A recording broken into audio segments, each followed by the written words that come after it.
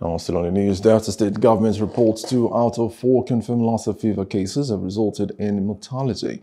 The outbreak occurred in 4 local government areas, where Oshimili North, Oshimili South, and Ndokwa-East. The states are set up emergency centers to cope with the spread.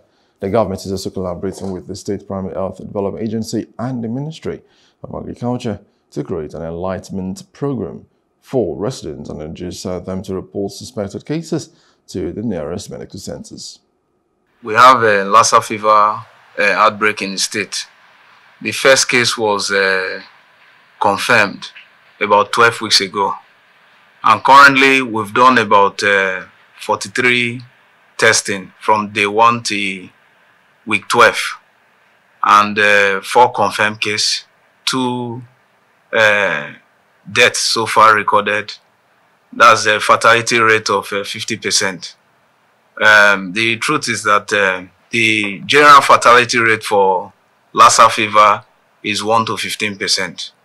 We are doing a lot to ensure that we curtail the transmission from patient to our health workers, then from patient to relatives.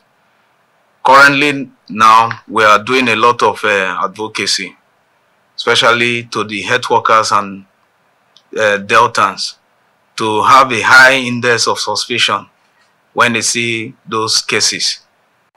Lassa fever is spread by contact with probably the fecal matter or urine of rats, maybe on the foods and all of that. So the Commissioner has already mentioned to us that we're doing a lot of advocacy, a lot of sensitization, encouraging people to ensure that their food materials are kept covered so that they don't get contact with the rats, so they don't contract the disease in the first place.